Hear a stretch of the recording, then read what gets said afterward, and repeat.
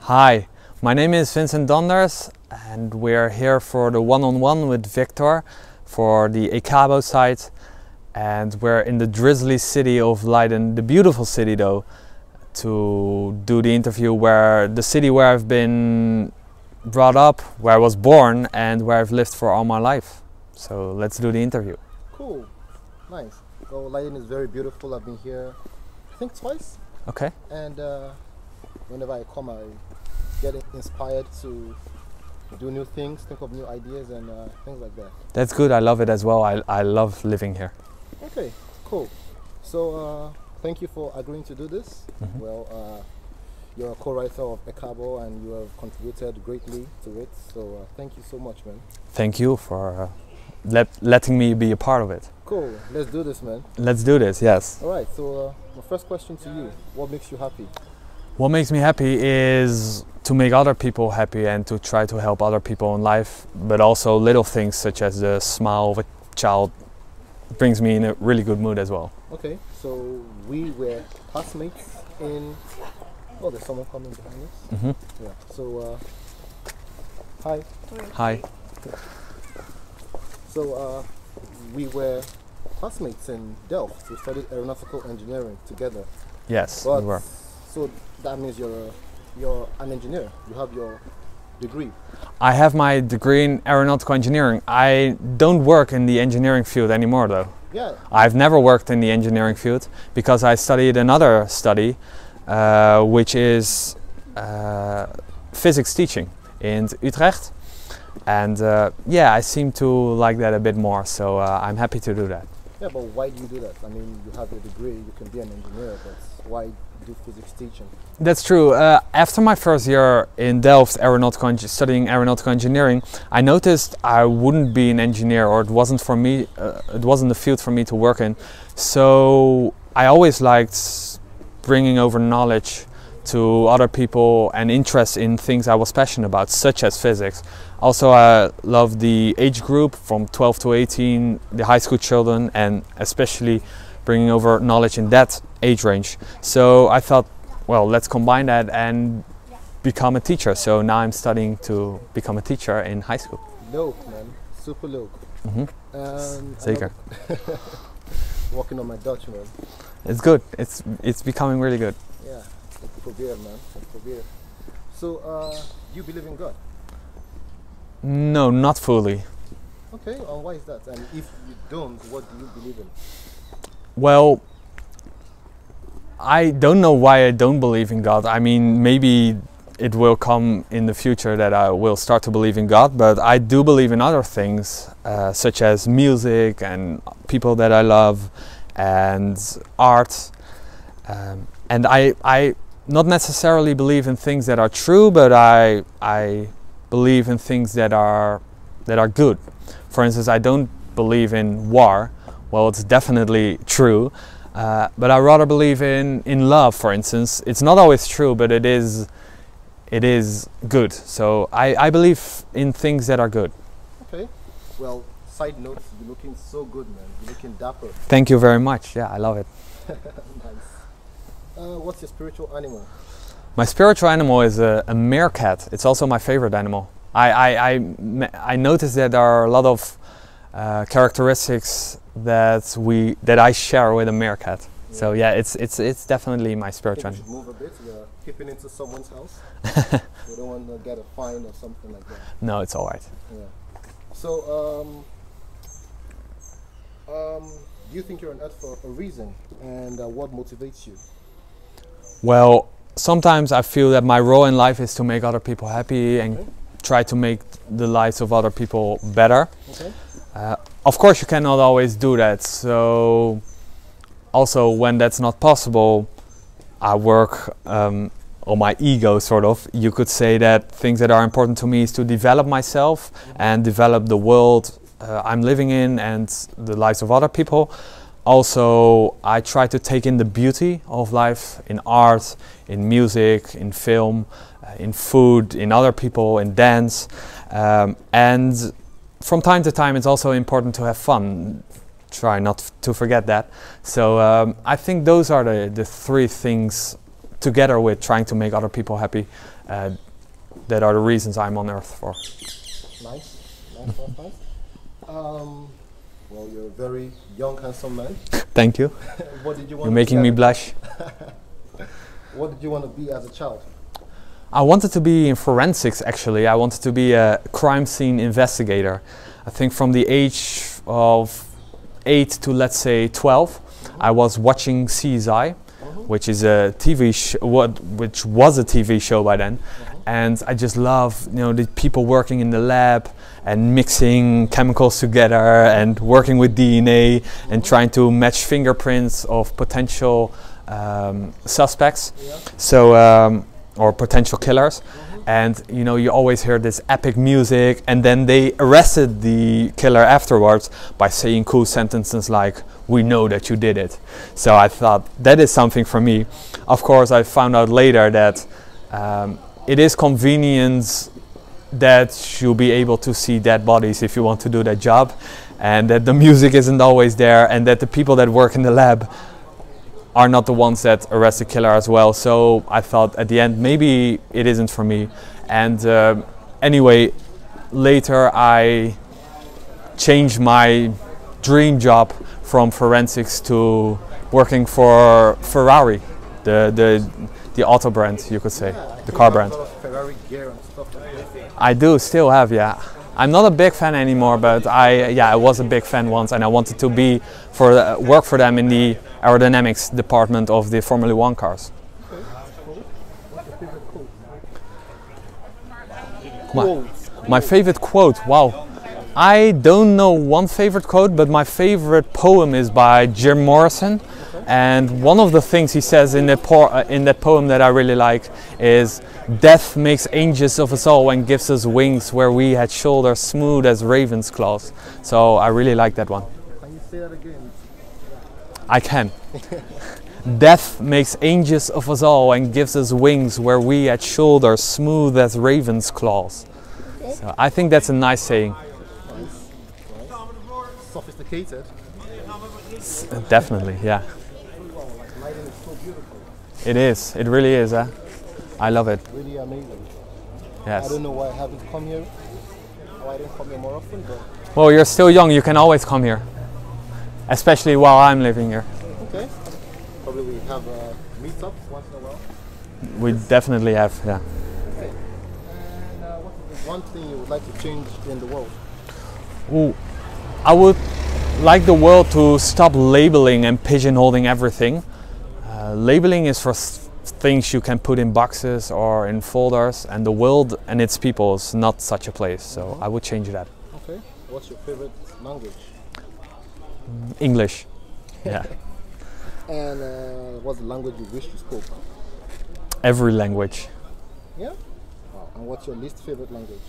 I think my least favorite language doesn't exist, because every language is a chance to talk and possibly connect to a group of people that you wouldn't be able to before. So I don't have a least favorite language. Okay. What does love mean to you? Wow, love means so much to me. I can experience love so intensely, and I think it's the reason I care so much for others as well, and not only for myself. Although I've learned to love myself in the last couple of years more and more, which I think is also important. But no, I think love is also, yeah, it's just so important for me, and I think it's the thing that I feel strongest connected to in life. So yes, it's definitely important. What book would you advise people to read, and why? What book would I advise people to read? I don't know. I'm not that big of a reader actually, but I think reading a book is not always an easy process for some. So I would advise to read. Hello, I would. Thanks. We are doing an interview. Yeah. No. I'm trying to get to know him, and what better way to do an interview? Yeah, than to do an interview. Thanks. Fijne dag. So I think it's important to read a book that you really like, and if you have read 2 chapters and you don't like it, don't read the 3rd chapter, because there's probably a book from which you want to read all chapters, so read that book then. Okay. Well, I know you love music. I do. That's one thing that if you meet really Vincent Donders, you know from the first talk with him, probably from 5 minutes, that he loves music. I do, yes. What's your favorite artist? Oh, my favorite artist. I don't know, maybe the Beatles in rock music, but I also love Mozart and Beethoven in classical music, and so many artists. Led Zeppelin, David Bowie is my hero, Pink Floyd, those kind of artists, yeah. So you're more of an oldies guy. Yes, definitely, yeah. Music way above your age. Yeah, sometimes I hear that I should have been born in 30 years before. Okay. Well, do you have a favorite song then? I do. It's Echoes by Pink Floyd. Okay, okay. Nice, nice. Do you have a line from the song? Wow. Overhead the albatross is hanging in the air. Is hanging motionless within the air, and deep beneath the rolling waves of labyrinth in coral caves. That's, I think, the first sentence. But the song takes 23 minutes, so it's a long song. Song, man. That's I don't know what to call it. 23 minutes. A lot of boats in Leiden as well on the canal, so. Lovely canal. A lot of students as well. Yeah. And 73% of those people, or of the people that live in Leiden, are women. So I'm not complaining about that as well.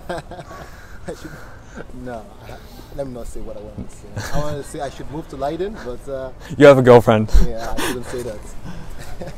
A lovely girlfriend. Yeah. Thank you very much. What's your favorite movie? Ooh, it's The Godfather. I don't know, 1 or 2, but definitely The Godfather part 1 or 2. Okay. What's your favorite TV series? It's Mad Men.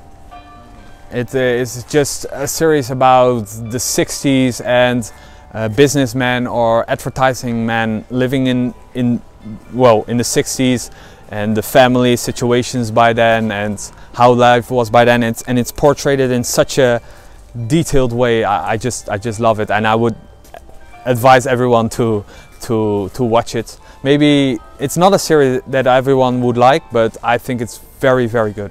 Yeah. Are those the bells we hear? Yes, it's from I think it's 5:30, so the clocks from the church is going to let people know that do not have a phone or a watch how late it is. Okay. Nice. Beautiful. Beautiful. It is. Well, we established the fact that you love music. Definitely, yes. And do you play any instruments? I do. I play drums and guitar, and I love singing where nobody hears me. Yeah, and sometimes I touch the keys of a piano, but not more than that. Okay, nice. Well, so what does music mean to you? Wow. I don't know if I can describe that. I think music is for me the most important not living thing. It's my biggest friends apart from my other friends. It has been so important to me, especially in times I was lonely and lost, and I got it hit me with a lot of emotions such as sadness and happiness, and yeah, I'm just really happy I can enjoy music so much that I do it. So yeah, no, it's very important to me. I think I'm addicted to music. If I notice that when I don't listen to music for a day, that I get withdrawal symptoms. I can't concentrate. I feel I have depressed like feelings. So I really need to listen to music a lot, and yeah. So you could say it's pretty important to me. Okay. And well, you have experienced a lot of stuff in life, even at your very young age. I think you have a lot of things to share. I think we all do, right? Yeah. True. is there any lesson that you would like to share from your life experience, from a very nice life experience? Oh, I would say that a lesson I would love to share is that although life is special, sometimes it's pretty normal as well. And sometimes I notice that people try to make every single moment of every day special, and you should always be happy and everything should always be fun. And I think that's not good, because some moments are just not, you know, made to be fun or to be happy. And if you try to be happy in those moments, I think it's the sadness that will hit you even more. And so yes, and also you will see other people, and in some moments you are jealous of what they have in life or how they live their life, and some moments they are jealous of what you have in life and how you can live your life. And I think happiness comes in waves, and you shouldn't try to achieve it for every single second of every single day. So if I would say give a life lesson, I would say learn to be not happy sometimes. I think it's really important if you can deal with being not happy. Learn to be not happy. Exactly. And then the happiness, if you try to create the most stable situation you can live in, then the happiness will come by itself sometimes, and it will go like the wind as well. Yeah. And then it will come back. Wow. You remember the article I wrote in Ekabo, The Pursuit of Happiness? I definitely did. I also wrote a paragraph for it, so yes. Yes, that's so, well, I guess we share the same view on that. Exactly, yeah, I know. I remembered I called happiness the illness of our time, or I didn't call it the illness of our time, but the Dirk de Wachter called it, the Belgian psychiatrist called it the illness of our time. And I think happiness is really important, but trying to be always happy is not a good thing to do, because it's just not possible, I think. Mm-hmm. Mm-hmm. Well, you're a very young man. Mm-hmm. And I hope you live a very long, successful life. Thank you very much. When you die, what would you want the world to remember you from? Oh, I think I want to be remembered. Sorry. I think I would love to be remembered just as a sweet and loving and loved person. And I noticed that I lived a big part of my life trying to live as the person how I want to be remembered. But for other people that do that as well, I want to say watch out with that, because if you only live life by how you would love to be remembered, then sometimes you forget the importance of living in the moment, and you forget the importance of the spontaneity of the life situation you're in right now. So try to always find a balance, because both things are important for your mental health. And also, I once read that from a research that 70 years after your death, on average, there's almost no one that remembers who you are, not even your family. So if you only live life by how you want to be remembered, then, well, it's maybe for 70 years, but after that, which is a blink in time, and after that you won't be remembered anyway. So also don't forget to enjoy your life from time to time as well. Okay. Well, that's a good advice. I want to show you something. Oh, yeah. We ended up at one of my favorite buildings in Leiden. It's the Faculty of Law now. It wasn't always the Faculty of Law, it was the Kamerling Honors Lab. Mm-hmm. And I have a lovely story about this building. Kamerling Honors was one of the leading physicists, here we have a breast of him, in the beginning of the 20th century, around the 1900s. And a young student that just graduated from his physics study in Zurich wrote a letter to be his assistant. He says, Kamerling Honors, can I be your assistant? You're the leading physicist and I want to learn from you. And Kamerling Honors denied, because he said, I don't know you, just make a name for yourself in the world, and I don't know if you can do anything, and I don't want to, well, spend my time on you. And that physicist turned out to be Albert Einstein. Really? So later on it all worked out, and Einstein came here about for a certain period of time every year for a month to give guest lectures in this building. And Kamerlingh Onnes is the one that came closest to the absolute zero, which is the lowest temperature you can or actually cannot achieve.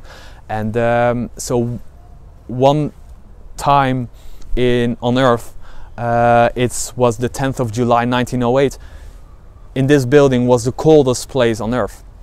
And also he was busy with achieving, well, coming close to the absolute zero, and for that you need pumps to pump out the temperature, you could say, because temperature are moving particles, so you need pumps to put that, make the particles static. And for that you need pumps, which gives a lot of vibration. While somewhere else in the building, someone was trying to invent the cardiogram, you know, the thing that measures your heart, so beep, beep, beep. And of course for that you need to measure tiny vibrations, and you can't have pumps in the same building destroying your measurements. So they got into a big fight, and this man had to came in, and he said, okay, Kamerlingh Onnes, you can work with your pumps until, let's say, 7 o'clock, and then after that it's his time to work on his cardiogram. And so the cardiogram, the thing that is present in every hospital that measures your heart, is also invented in this building. So it's a building full of history, and now the law students took over.